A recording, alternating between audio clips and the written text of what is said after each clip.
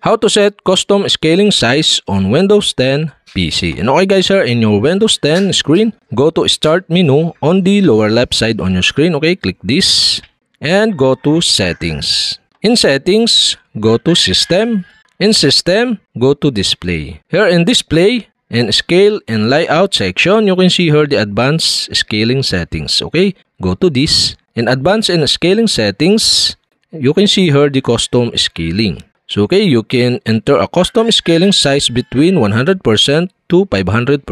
So okay, for my example, I set into 200% the custom scaling. And after you enter the size, okay, click apply button below. And the custom scale factor won't be applied until you sign out. Okay, you can click this sign out button to apply these settings. And that's it. Okay, we have successfully set the custom scaling size on Windows 10 PC. And okay guys, if you have a question, kindly comment below. And don't forget to hit the subscribe button and the bell to notify you if I have new video. Okay, thanks for watching.